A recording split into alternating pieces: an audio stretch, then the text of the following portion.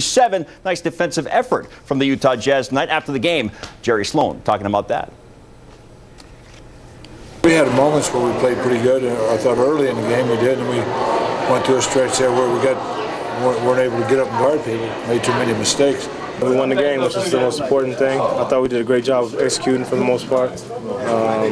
Defensively, we helped each other out. We were active, we talked. Some promising things from tonight that we can take away. Up next for the Utah Jazz, going to get on a plane and go on a long trip over to London, take on the Chicago Bulls, and then Spain against Real Madrid. On to high school football.